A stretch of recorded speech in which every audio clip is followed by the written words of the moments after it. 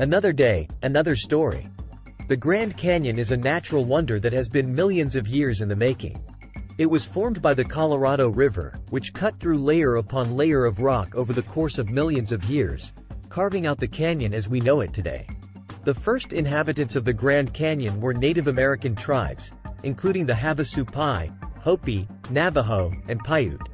These tribes lived in the area for thousands of years and have a deep spiritual connection to the land.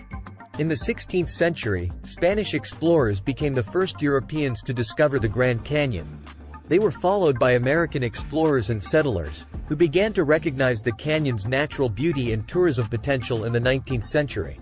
The Grand Canyon became a national park in 1919, after years of lobbying by conservationists and supporters of the park.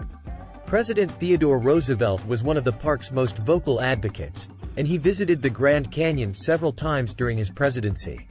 Since then, the park has grown in popularity, attracting millions of visitors each year from all over the world. Today, the Grand Canyon is a symbol of the American West and a testament to the power of nature. The park encompasses over 1.2 million acres of land and is home to numerous species of plants and animals, including the California condor, one of the rarest birds in the world.